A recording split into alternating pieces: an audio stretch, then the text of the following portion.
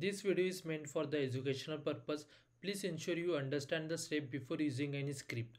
The goal is to help you to learn how to complete the lab effectively while following the Qwiklabs terms and services and YouTube community guidelines. The channel, and I hope you guys doing absolutely fine.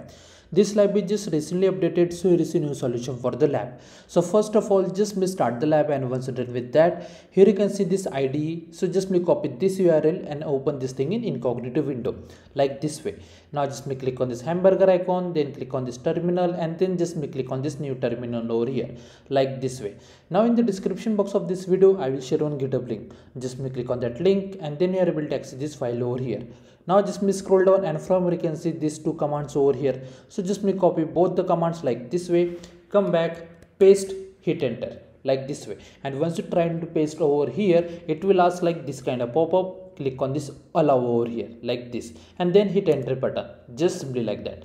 Now if you are using a Windows machine, at that time what happen, you are not able to paste the command. And if you also face the same issue, don't worry, just right click over here, and then you will get a paste option.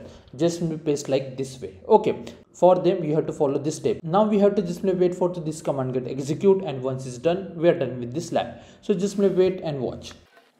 तो मैं आपसे कुछ मांग सकता हूँ सचमुच में? अब मैं मांगूंगा और आप मानेंगे नहीं तो? मानेंगे, लेकिन अगर करेंगे नहीं तो? पक्का करेंगे? And it's finally done.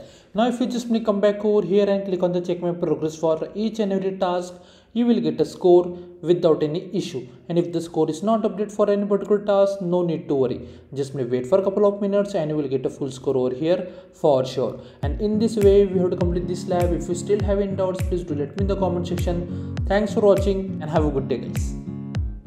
Remember, this video is for educational purpose. Please make sure you understand the step and